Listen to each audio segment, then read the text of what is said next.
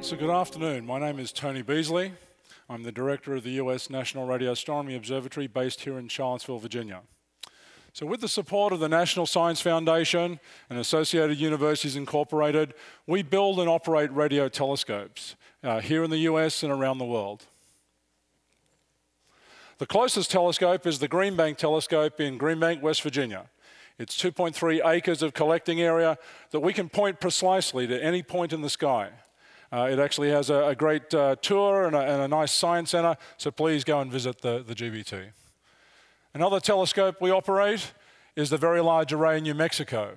This is 27 antennas set out in a Y shape with 20-mile-long arms, and we can image the universe with this telescope. The VLA is one of the greatest scientific instruments that's ever been built, and it's a really, truly beautiful machine. Another instrument is the Very Long Baseline Array.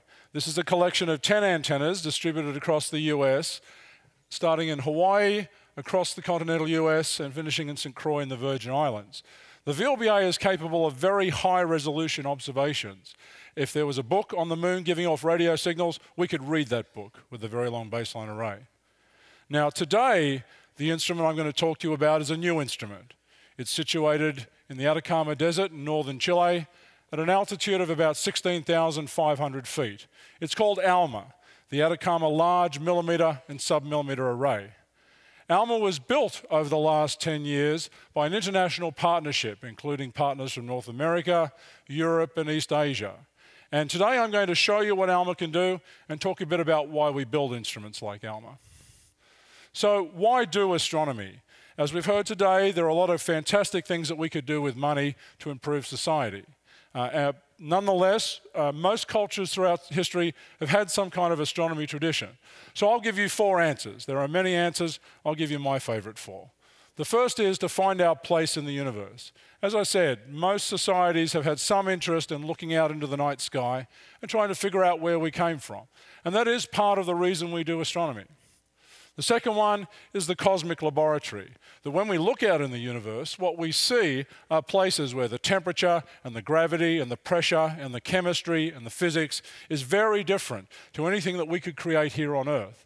And so by looking at these places in the universe, we can learn a lot about matter and energy in ways that we just couldn't do here on Earth. The third one is technology development, that part of building telescopes like ALMA and the other instruments I've shown you is that we develop new technologies, we develop new algorithms, new machines to do the astronomical research. And eventually, the pure knowledge and the technological development from that instrumentation finds its way into your pockets today. The camera in your cell phone and the microwave amplifier in your phone both came from astronomy over the last 20 or 30 years. And the fourth one is STEM, science, technology, engineering, math, interest. Astronomy is a fantastic way to get kids and students and people interested in science and science-related technologies. So when I was 7 years old in Australia, on a Saturday afternoon, I could sit there and I could read science fiction, I could read an astronomy textbook, I could watch a news report about people walking on the moon, and I could watch Captain Kirk flying around the galaxy in Star Trek. And it was from that that my goals, my 3 primary goals were set. One was to become an astronomer, another one was to walk on the moon, and the third one was to conduct a 5-year mission exploring the galaxy and kiss a lot of hot alien women. So over the last 100 years, we've built bigger and bigger telescopes and we've moved out in the universe, and it's been humbling. In the early 1600s, we thought the Earth was the center of the universe. Today, we think that the Earth is a planet, an average planet around an average star, in an average galaxy, in a not very remarkable place in the universe. So that is a humbling journey that we've taken in 300 or 400 years, a lot of that based on astronomical research. Another thing we learned over the last 100 years or so is that light, the thing that we had used for many, many centuries, is really just part of an electromagnetic spectrum. That it's a small part of the spectrum that spans from gamma rays all the way down to radio waves. And in the 1930s, we started to build radio telescopes. We wanted to see what the sky looked like at radio wavelengths. And this is what the sky looks like at radio wavelengths. This is projected in galactic coordinates, so the center of the galaxy is kind of the center of the diagram there. So what do you see? Well, interestingly, you don't see many stars, you see a few. What you're largely looking at are electrons that have been caused by supernovae and shocks in the interstellar medium that are spiraling in the galactic magnetic field. We also see places where stars are forming. So the galaxy is a very strong radio emitter. Most of the things around us are not necessarily. In the background here, you can kind of see it up here and down here, behind the galaxy, is the radiation left over from the Big Bang. This is the Big Bang, the energy associated with the Big Bang producing radio emission which has traveled through time to get to us. And time is an important thing here. The speed of light is finite. When you look at the sun, you're looking at the sun as it was 8 minutes ago. When you look at this radio emission, particularly around here, you're looking at the galaxy as it was about 25,000 years ago. And when you look at this radiation here, you're looking at those signals 13.7 billion years after they started their journey to your telescope. And so telescopes are time machines. We really can look back in the universe to understand it. Now, radio telescopes are much like the radios in your cars. You can turn the dial and you can turn the frequency up. And the image that I showed you just a moment ago is taken at frequencies which are pretty similar to your cell phones, for example. So that's why we don't build those telescopes in places where you are. We tend to build them in remote places on tops of mountains and so on. Now, we can continue to turn the dial up. So we can start to do observations at frequencies which are perhaps 100 or 1,000 times the frequency of your cell phone. And what happens at that point is we start seeing something very different. We start to see emission from the thermal properties of materials. We see the temperature of gas. We see molecules giving off radio emission. But there's a problem, which is that as those signals come down through the atmosphere, they're absorbed and distorted by water vapor and oxygen in the atmosphere. So if you want to build a large telescope to observe at those frequencies, you've got to somehow get to somewhere that's very high and very dry. So in the late 1990s, when an international group of astronomers started to think about that, what they decided to do was look around the Earth and see the best place they could find. And the answer is the South Pole. It's actually quite high, and it's an amazingly dry place. And so people thought about it, but it's actually very hard. Well, there are some telescopes. You see some great telescopes there at the South Pole, but it's very hard to run a big array there. It's very hard in terms of logistics, getting jet fuel, et cetera, et cetera. So people look for the second best place.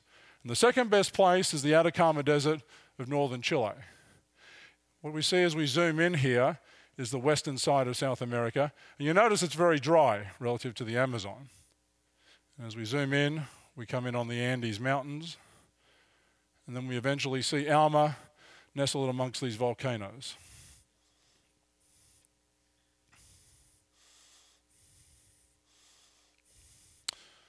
So there are actually two components of ALMA in Chile. There's the high side at 16,500 feet, and there's a support facility, the operations support facility, at about 9,000 feet. And they're connected by a road. So the operations support facility is the place where we do most of the thinking. There's enough oxygen there. And this is where we build the antennas, we write the software, we do all of the day-to-day maintenance. And we have, the international partnership has created a joint ALMA observatory led by Dr. Pierre Cox that runs the operations in Chile. On the left side here, you see this large blocky building. That's one of the locations where we built the antennas. We actually built the antennas on the site there, prepared them, then eventually we test them at that site there, and we send them up to the high side, and I'll show you how in a moment. So we built a road between the two sites, about 30 kilometers of road, and it has very special properties, which you'll understand in a few minutes. That road runs from about 9,000 feet up to 16,500 feet, and eventually we get to the high side. So this is a very high place. Most people have a lot of trouble up at the high side. You get headaches, you have problems with vision, and so on. So it's not a very friendly place to actually work on a day-to-day basis, which is why the OSF exists. Nonetheless, this is one of the best places on Earth to do millimeter radio astronomy. Here's another picture of some of the antennas. This was early on when we had only a few antennas. You notice there are some additional concrete pads there. Well, in some cases that's for more antennas to come, But there's another reason that we have those additional pads, which I'll explain in just a moment. There are 66 antennas in ALMA, 25 produced by the North American partner, 25 produced by Europe, and 16 produced by East Asia. To move the antennas around the site, we built a transporter. We built two of them, actually. This was a fantastic deliverable from our European partner. You see, actually, in the little cabin here are where the two men are driving the transporter. So this is a large horseshoe-shaped vehicle, and it backs around the antenna like that and lifts the antenna up, and then we drive it around from pad to pad, or we drive it up from the operations support facility. So we do have to obviously bring them up from the mid-level site, but we do actually move them around on the site. And there's a little trick of radio astronomy here I have to explain to you. When all the antennas are very close together, we can make an image of a large region of sky at very low resolution. When they're very far apart, we can image a small region of sky at very high resolution. It's like a zoom lens on a camera. So depending on how far away in the universe the object you're interested in is, or how big it is, you might need a different configuration of ALMA. So there are 192 pads up on the high site for 66 antennas. And over the course of 12 to 18 months, we kind of unroll the antennas and we get different configurations. This is a larger configuration. In the largest configuration, I think some of the antennas are actually behind that mountain there. This is one of the antennas. The surface of the antenna is very accurate. It's accurate to about 25 microns RMS, which is 1/4 of the width of a human hair. Now that's very hard to do. It's also very hard to do up on this site, where the average temperature is 0 degrees and the average wind speed is 20 miles an hour. So building these antennas was a major technological challenge, and there were lots of us that didn't think it would work, and it did. So the radiation comes in from the side, bounces off this surface here, comes up to this mirror here, bounces off that mirror there, and then down through the hole in the center of the dish. Now under the dish is the radio receiver, and it looks like this. It's actually inside a container, a metal container. Now the reason we put them all in this container is that we actually cool them down to about -450 degrees Fahrenheit. And the reason we do that is when we cool the receivers down to very close to absolute zero, they become much more sensitive. So given the investment, this is a fantastic thing to do. If we look inside one of those dewars, what you see are all the different radio receivers. They're sort of built like cartridges here. So each of these different receivers you see here are actually receiving a slightly different frequency range. And this is the way that we build the receivers. Sitting behind the receiver here is a lot of electronics. We take the signal from the receiver, we digitize it, we turn it into numbers, and then we send it back to this building here, which is the Array Operations Technical Building. Now, to send the signals back is a lot of effort. Each of the antennas is producing about 120 gigabits per second of information. That's about the same amount of information as 3 million phone calls. So that's all pouring back on optical fiber. There's a network that we've buried under the ground here. And there's about 8 terabits per second coming into this high site building, which is about 8% of the total global internet traffic at any given instant, up here at 16,500 feet. So all those signals are brought back and they're routed into this device. It's called a correlator. It was built here in Charlottesville on Ivy Road, actually. It is a very, very high-speed computer. It actually performs about 17 quadrillion calculations per second. So to put that in perspective, that's 17,000 trillion calculations per second. And it's about 6 times the speed of the fastest general-purpose supercomputer at this point. So this device was built here in Charlottesville. It has 134 million microprocessors in it, I believe. So we take the information from the antennas, we process them through this correlator, and we can produce maps of the sky, images of the sky at radio wavelengths. So here's an example. Let's look at some of the images that ALMA can produce. This is Fomalhaut. It's a star, a young star, not so far away, about 25 light years. This is one of the first objects that we looked at with ALMA. What you see here on the left-hand side is the Hubble Space Telescope image. And in fact, the star's been blanked out of that. And you can kind of see this suggestion of a ring. Well, when we observed it with ALMA, what we saw immediately was thermal emission from the dust in this ring. And this is a ring that's left over from the formation of planets in this star, around this star. And so in particular, what we now believe is that there's a planet just inside the ring here and just outside the ring, kind of shepherding the material. And it's kind of the same way that Jupiter and Mars shepherd the asteroid belt in our solar system. So this is an example of the type of observation that ALMA can do for a nearby star and for distant stars. This is R Sculpturus. This is an older star. This is perhaps 6 or 7 times the mass of the Sun. As these stars get old, they grow into what are called red giants, and they pulse. They give off big bursts of gas and dust. So about 1800 years ago, R Sculpturus had a thermal pulse, and it pushed this gas out into the surrounding space. And what you actually see here is the ring in radio emission from the carbon monoxide molecule. And you also notice that there's this spiral that runs all the way out to the ring. So this had not really been seen in any great detail before. And what it actually implies is as the pulse happens, there's an unseen binary companion in the star that kind of winds the whole thing up and produces this spiral. This star is about 1,800 light years away. It's a fair way away. So this is really a lovely result. This is TW Hydra. So this is also a very, very young star. This is a star kind of about the same size as the Sun, but it's only 5 million years old. The Sun is 1,000 times older, 5 billion years old.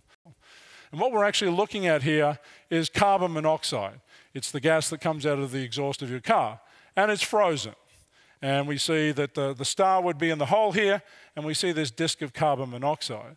So what this actually is carbon monoxide frozen, like snow, onto dust particles and other materials that are in orbit around this star as it's forming planets. So you see here, this is the simulation of this carbon monoxide snow, and then this is more like water snow in here, and then eventually there's the star in the middle. So in our solar system, this line, where the snow line would be, is out near Neptune. In this younger star, it's a little different. The reason this is important is that we need to know where this carbon monoxide snow line is, because what happens directly in the view that we have here is comets, as they fly through this material, pick up carbon monoxide. And eventually those comets crash into planets in the inner solar system, in the interstellar system. And this is one way that the oceans of Earth might have been seeded by organic molecules, is that you take these complex molecules in the outer stellar or solar system, they attach to comets, the comets come in and hit the planet, and that's how you deliver these materials to the surface of the Earth. So all the water in Earth's oceans probably came from comets hitting the Earth in the first billion years or so of the Earth's existence. And if they come in through the snow line here, they're actually bringing organic molecules. So you see you're touching a lot of different sciences when you look at some of these things. This is a result that I really like. This is gravitational lensing. What you see here is the telescope, a foreground galaxy about 2 billion light years away, and a background galaxy about 10 billion light years away. And as the light from the background galaxy comes, it arcs around the foreground galaxy, and you get these nice rings of emission. This is gravitational lensing. So this was a completely unexpected result. So there's more to come. So in some ways, ALMA is dealing with the 4 reasons to do astronomy. We've built new technologies. We're exploring the universe, the cosmic laboratory. The next frontier for ALMA is outreach. As I mentioned to you, as a young kid growing up in Australia, I was totally grabbed by science. And I have been propelled through my life by this subject. And I've been very fortunate to work on a project like ALMA. And so while certainly the view that ALMA produces, a different view of the universe, will have some bearing on our understanding of our role in the universe, in the long run, it could be the inspiration, getting people involved in science, producing a scientifically literate society, could be the huge difference that ALMA makes, the difference that makes a difference. Thank you.